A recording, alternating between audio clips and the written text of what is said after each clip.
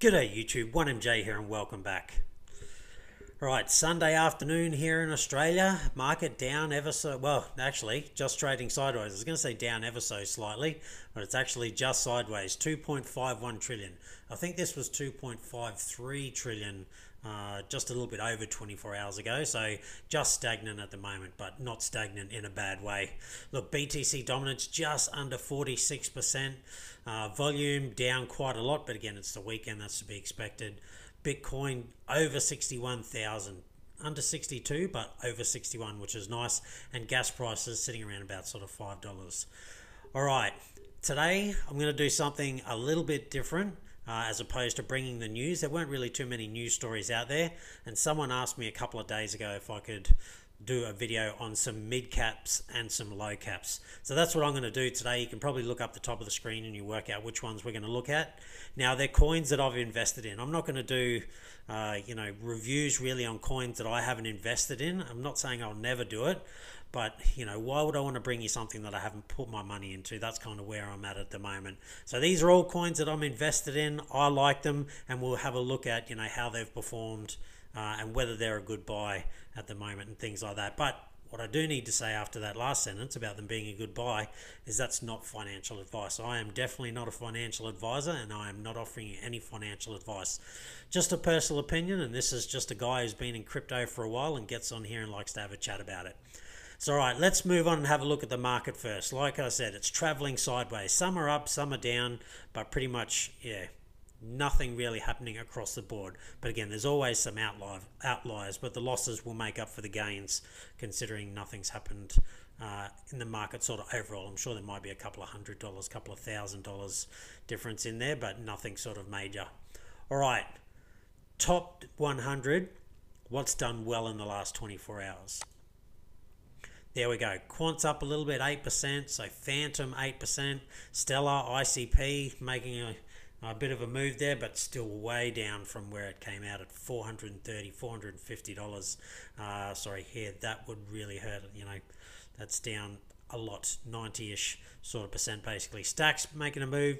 Shiba Inu making a little bit of a move. Aave, Engine, Sol, yeah. Some alright gains there, nothing too crazy. Again, the market has moved sideways. So what about losses then?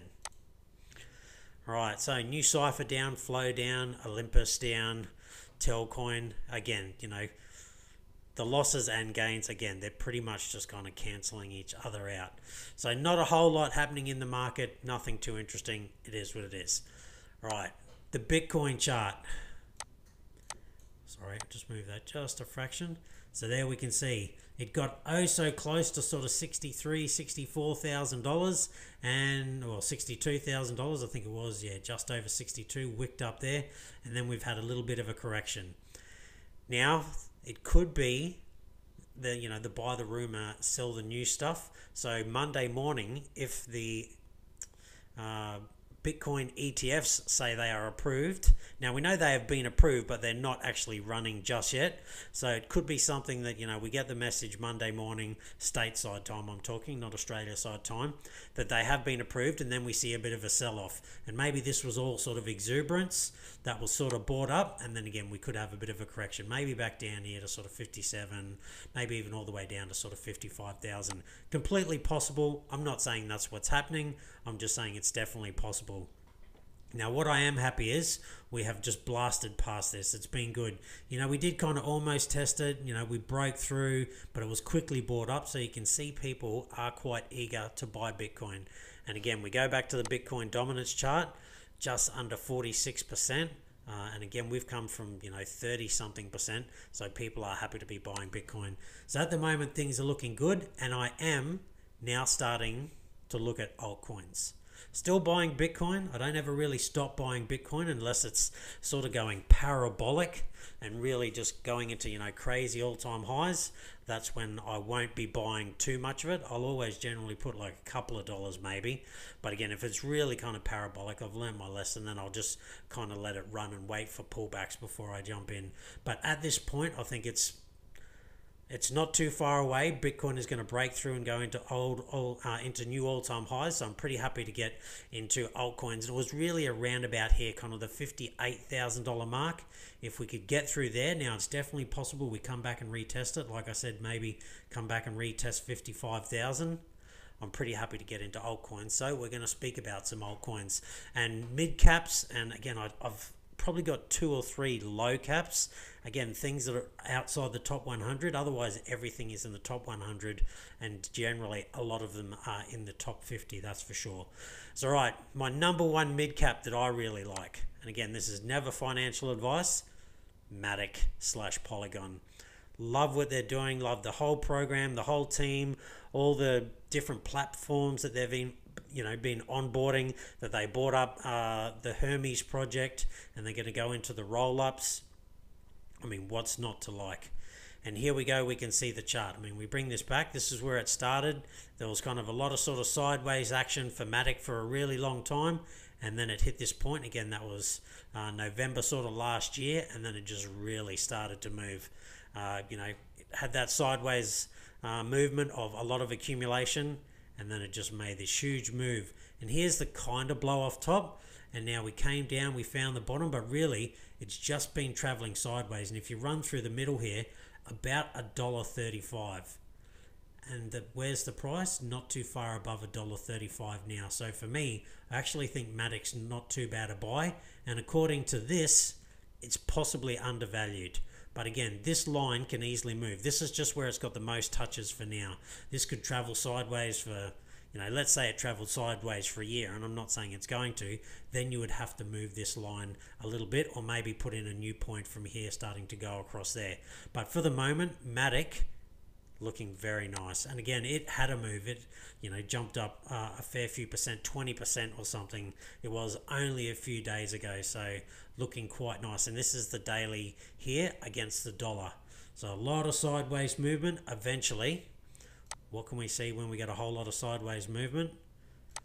So it went sideways for a really long time, and then eventually it just started to pop. And that is what I expect from Matic. I think Matic, or we'll call it Polygon because that's what it is now. I don't know why I'm still calling it Matic. I think Polygon will be one of the biggest sort of layer 2 solutions, if not the biggest by a country mile, on Ethereum. But we've still got Arbitrum and Optimism and all the rest of it coming. So, they could be outdone, but I am very bullish. I just like the team and everything that they've done. They've been really smart how they've gone about things, and they are looking to be interoperable as well. So that is even more good news coming for Polygon. So for me, this just looked like accumulation, and it's still somewhat in the accumulation phase. I think it hasn't broken out.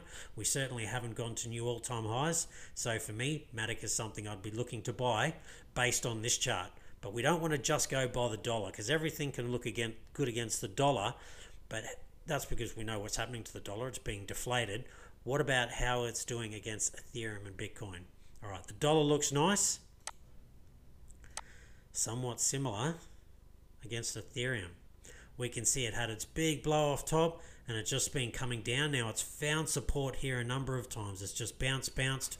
We had that last little bit of capitulation, and now we're back up again. So this is the floor. Now this floor may move. For me, what I'm looking for is in the next bear market, if I see Matic come down below this dotted line, somewhere down here, I'm going to know it's probably a good buy. Now again, it's not guaranteed, and I can't tell you that it's exactly here, it's exactly down there. I'm just going to say here looks like a good buy, but it may never come back down here. Then I may start having to look between these lines, but we'll just have to wait and see. But at the moment, anywhere from this this line here down to here is what I'll be looking for in the bear market for where I want to pick up. For now, because we're in a bull market, it's more somewhere around about here. And we've come down pretty close to that. And what we can see is I've got another white line here. This is just where there's been a bit of sort of support. We have sort of broken through it, but then we quickly got bought back up. So for me, again, I think Matic is looking quite good. It's undervalued on the dollar, according to my chart. It looks like it has found its bottom, and it's just ranging against Ethereum. So I get the feeling like it's going to get ready to pop again. And finally, now against Bitcoin, and it's had a very similar pattern. So traveled sideways, and again, it finally made its move. Boom, came up, came back down. Bit of sideways movement, boom, came up, came back down. Boom, came back down. Now look at this big accumulation sort of period here. It was just holding strength with Bitcoin. Boom, this pattern just keeps repeating, and now this is where we are today. Move this up just a little bit. So I had the big move. It came back down. It actually broke down below, and that's all right. Just because it breaks down below, that wasn't the actual bottom line. We can move that, but hindsight's always a great thing. But now we've got this white line down here, and that is where it seems to have found support a number of times. But really, it's been sort of more holding around about this point, which is, again, you can then, I suppose, oh, that's not good. Oh, that'll still work. Sort of come down to here. And look where we are. Move that ever so slightly. Actually, I know what we can do. Just move that. Anyway, I'll fix that chart up later. But you can see this is where it's basically found support. Now, this could again come lower. So for me, Matic still looks good. And the dollar looks undervalued. On the Ethereum chart looks really good, and on the Bitcoin chart. Now, it's not to say it's going to hold this and continue to rocket higher, because if Bitcoin goes on a run, then this is going to start to come down. But just because this is going down here doesn't mean it's losing money in its dollar value. It's just getting beaten by Bitcoin, because remember, this is Matic against Bitcoin. So for me, down around this kind of white line to this yellow line, if it's down there, for me, it feels like a really good buy. I'm not saying you couldn't get it here. I'd probably be looking for a better entry for it to hopefully come back down around about here, but it may not. Again, look where it is right now. It's had a number of touch points here already. So this could be the bottom, and it might be getting ready to run. But again, when all of these things start to run, it's probably going to be when Bitcoin has had a run and is starting to cool off. That may be happening now. So Matic, that is my number one mid cap, because I consider Matic a mid cap. I don't consider it a big cap. That's more the top 10, yeah, some coins in the top 20, and I don't think Matic, I think Matic might be in the teens. Right, Aave. So it's my blue chip DeFi. Again, this is what I consider a mid cap, because it's further down outside of the top 20. I think it's outside of the top 20. I think it's in the 20s though. So again, here it is against the dollar, and you've got to remember it doesn't have a lot of price history, because Aave used to be Lend, and then it became Aave. So you'd have to go back to the Lend chart to get what it was before. But this has been the average, and again, it's had a number of touch points. I mean, look at that touch point. It's almost perfect. It got shorted all the way down to where it had some old resistance, and that was support, and got bought up. And again, come down, bounced off there, and look at that. This really has been quite a big accumulation phase. I mean, this has been going on for months with a bit of chop, but basically from today all the way back to, let's say, around about sort of here, so January. So this has been in a accumulation phase for months.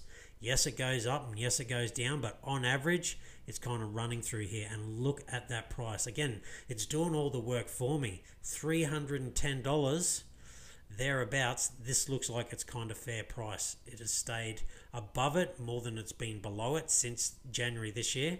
Now, again, everything can change. All of a sudden, we could be in a bear market and Bitcoin goes down. This gets invalidated. But at the moment, Aave looks good, and I think it's got another big move coming once we get into another sort of real crazy alt season, because we're not in one yet. Bitcoin will need to get up and run and do its thing before altcoins are likely to do that. But that's based on previous history. Things can change and probably will change in the future.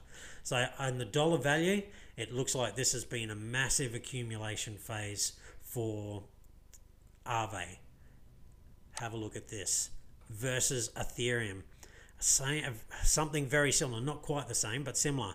Pumped up, came back down, touched this. Pumped up, came back down, touched this. Again, old support resistance lines. Pumped up, it kept pumping up, and look at it now. It's just been coming down, down, down, down, down. So for me, versus Ethereum, this is the buy zone. So for me, anywhere between this yellow line and this red line is where I would say is a good time to pick up Aave versus Ethereum. Now again, it's not to say it can't go lower. It could come all the way down to this red. Here's the scary part. It might come down and set a new low, because this is the floor price at the moment. This is as low as Aave has been against Ethereum. It's not to say it couldn't go lower.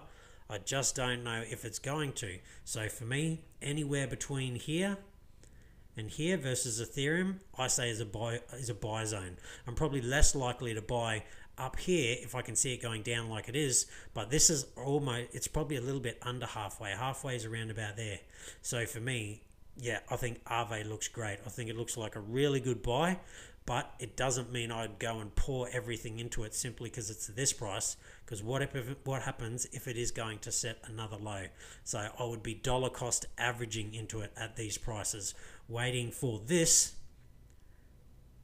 to turn into this. That's what I'm waiting for. So Aave looks great on the dollar, great on Ethereum, and something very similar against Bitcoin. So that's the floor price. I don't know if it'll ever come back to there again. We'll have to wait and see. And then this became anywhere between here was a good buy, but it just wasn't going lower. It was just getting bought up when it gets to there. And then there was this price, and now it gets bought up when it gets to there. And again, now this became the price where it was getting bought up, and this is against Bitcoin. Now what we can see is it's fallen just below it. And this might now be this. This could be the floor price. We'll just have to wait and see. But what I'm seeing is this could be a good buy. Again, I'd probably want it to be more about halfway. So wait for it to come down to sort of 4,600 sats against Bitcoin, and I'd be more happy to buy it. But considering it looks really good against ETH and it looks really good against the US dollar, I think Aave looks good. And that is my blue chip DeFi project. I really like what Aave doing. Financial licenses in Europe, looking to get a financial license in parts of Asia, and then I think it'll just be off to the races off that. And they do have Aave Pro coming, which is a KYC program that they will be running for institutional investors. Again, I really like Aave. This to me just seems like a big accumulation phase. They are really trying to shake people out. And I think a lot of this is big institutions and that buying this up, trying to shake people out. And I say that based on this. It's just been getting smashed down and down and down. A lot of the DeFi, projects have. A lot of people have got scared and DeFi is not as popular anymore. But where else do you get yield? DeFi, staking and things like that. So I wouldn't be surprised if this gets pushed down. And look, we could set in a new low. But Aave just looks really good to me. All the charts are looking quite juicy. Again, not to say it can't come down to here. Maybe even has to come down to here against BTC. Definitely possible. I'm just not so sure. All right, now we move on to gaming. So Engine, I really like Engine. If you're into NFTs and gaming and things like that in crypto, particularly when we're talking about the Ethereum space, Engine set the standard. So I got into Engine a long time ago, back around about here, so I was pretty happy. I can't remember what price I got it, but I'm going to say around about sort of 80 cents, under $1. And again, it just traveled sideways for a long time, and I was looking to sell it because it just wasn't performing. But sometimes this shows you that your underperformers can all of a sudden come to life, and then boom. And now look, this traveling sideways reminds me of this. Boom, fall off a little bit. Boom, fall off a little bit. Could this be getting ready to do that again? And again, have a look. This is the average mean price. It looks like it's undervalued. So in the dollar, Engine's looking good. Let's have a look at it against Ethereum. Doesn't this look like a heartbeat chart, sort of? Beep, beep, beep, beep, beep. I don't know. Maybe it's just me. But here's the floor price. Again, if you see Engine somewhere, below this yellow line down to this red line, for me, that says it's a good buy against Ethereum. And then we set this new top. We can see it's been resistance a few times. It's been support. And now look where we are sitting right now. So Engine against Ethereum is starting to look good. I'm not saying this is the price to jump in, because I think it could definitely start to come down low. But between this yellow line and this orange line, I'm definitely considering buying some Engine. If it gets down to this yellow line and starts to come in between the red line, I'm really starting to sort of back the truck up, because that's going to tell me that this is probably, a really good price to buy. Now, we may never see it down here again. That's what you need to remember. Crypto is so new. It's been down here a number of times over the years, but that's before all the big money came, and that's before, the rest of the world gets in. So this line here may become this line. We'll have to wait and see. It'll depend on how Engine does. But gaming and NFTs, I really believe they're going to be massive. And, it's all based off, the Engine. They wrote the code. That's what I'm trying to say. They wrote the code for all that stuff. So I think Engine has a really big future. So at the moment, it's just sitting right on the mark where I'm considering to buy it. And now this is, again, against ETH. On the dollar, it looks pretty good. So let's have a look how it's doing against Bitcoin. Now, we had this pennant here, and I just thought this looks so bullish. And it did for a minute, and then it just rolled over. But have a look where it is right now. We can see it is, at least at the moment, sitting on some pretty key significant areas. Now, I get the feeling like it's probably going to break down, considering how it is sitting right on the ETH one. I think it's possible it comes down. So for me, Engine, it's a project I like. I will not be selling all my Engine. I'll be holding on to at least half of my Engine, just because I really like the whole thing, and the guys behind it, like I said, they wrote the code for NFTs. They literally... they are the experts. So for me, this is where I start looking at it. Doesn't mean I start to pile in money, but I may start to DCA into Engine, particularly if I start to see it go lower. But it may bounce from here and just rocket off. We'll have to wait and see. Engine, again, all these ones that I'm in, all these ones that I'm showing you, I've invested in, and I plan to continue investing in. These are the ones I like. I've got other coins that I'm not so sold on. All the ones I'm showing you right now, I'm sold on. But synthetics, I'm still sold on synthetics. I really like it, but I understand why people wouldn't want to get into it. There's a lot of people scared about regulators coming down hard on DeFi, and particularly, synthetic derivatives and things like that. So just be wary. This, I still like synthetics, but this is my highest risk sort of play on this video. Yeah, again, I'm not selling. I was lucky. I got in fairly cheap. I think, a bulk of my synthetics I bought for under $1. I think I was getting it around about 80 cents. Went all the way up to, I think, $28, $29. And now it's sitting around about $9. But what I see here is this looks, we've got some sideways action. It's not dumping. We've just got sideways action going. And again, it's not much higher than sort of this mark down here. So for me, anywhere from sort of, let's just round it up to $8 to around about, I'd probably say sort of here, because we've got some confluence, to $11 seems like a pretty good buy against the dollar. And again, it looks like it's undervalued. Here's the channel it's been in for quite some time, and now it looks like it's undervalued. And a lot of these other coins have been the same. And this is a DeFi with a lot of regulatory worries, and it's still traveling sideways. So how are we doing against ETH? A very similar chart pattern that we're sort of seeing on a number of these coins at the moment. Here's the floor. If you can buy from this price down to here, I reckon this is where it starts to be a really good buy. This is where I thought it might hold, but it didn't. It's come down to here, and that's fine. So again, anywhere from this dotted line down to this slashed line, I'm starting to consider it. Once it gets down to this point and down into the red, that's where I'm definitely going, this is probably a really good buy. But again, the only thing that puts me off on synthetics is just the worry of regulatory actions coming against it. But they're a lot more decentralized. They've had a whole stack of token drops for Thales network, and Quenta's coming soon, so I'm sticking with it. I haven't sold any major positions. I took some profits from synthetics quite some time ago, but I'm not selling out in any major way. And if this continues, I will start to scale back into synthetics. Around that kind of $9 mark is looking pretty good at the moment where it is, but we just got to wait and see how it does against Ethereum. So how's it doing against Bitcoin?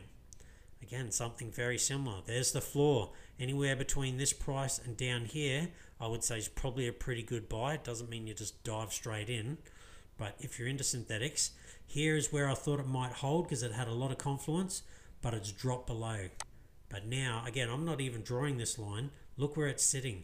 It's almost halfway between these two marks. Not quite. I'd say halfway is probably around about here. So about 14,500 sats is probably where I'm really going to start to consider synthetics. It's just that regulatory stuff that worries me. But I really like the program. The project. I've been with them for ages. I stake and love everything about it. But I understand why a lot of people have gotten really scared.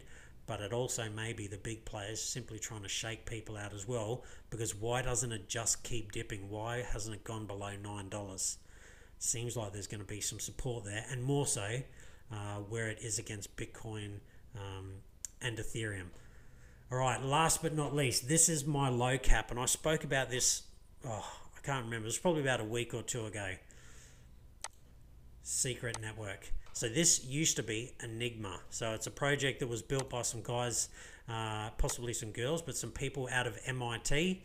So this is only showing their history since, that would be it, 2017, sorry. So this would have been Enigma.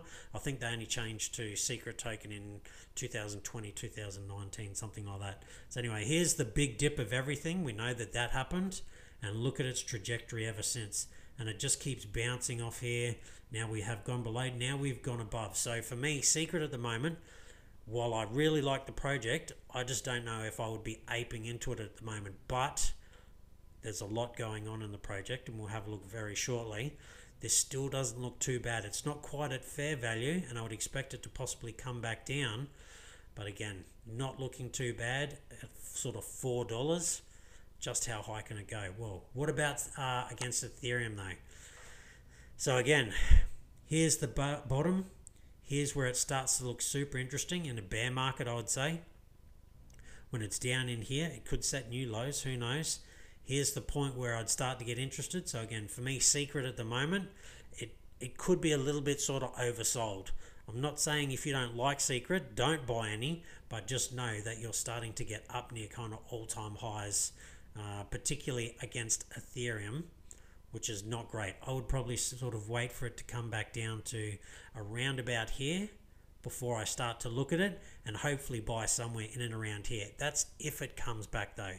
It may not. Like if everything just picks up and starts to run, look where it is sitting right now. Old resistance, resistance, support, resistance, resistance and support. So this could have found the bottom. That right there may have been the bottom, and now we could start to make another big way up, particularly if, again, you believe that we're in a bull market, and I think most people believe we're still in a bull market, and things could get interesting. But again, this isn't the dollar, this is against Ethereum. If Ethereum starts to run and Secret doesn't, then this absolutely probably will come down. But if this runs, which it already has, I think there's a good chance this is probably going to come back down. So Secret Network, this is my biggest, it's not a wildcard play. Once upon a time you could have called it a wildcard play, but Secret Network's 128. I've only got a couple of coins outside of the 100. I literally think there's about 3. Secret's one of them, and it's been one of my best performers. So for me, this is absolutely something I will buy back into when it starts to come back down. All right, what about against Bitcoin though? Same thing against Bitcoin. We can see anywhere down here was really a good place to generally buy, and then it comes up to here, it's sold off, and so look where it is right now, almost down around about here. So if Bitcoin and Ethereum, run, and Secret doesn't, I get the feeling this is going to come back down, and somewhere around about here, so 4,050 sats is where I'll really start to look at getting some Secret. Now again, it's not that I don't want to buy Secret at a certain price. It's just I want to make sure I get the best deal, and at the moment it's had a pump up, and I am just waiting for it to come back down. But again, look, this could pump up and do something crazy like this. We'll have to wait and see.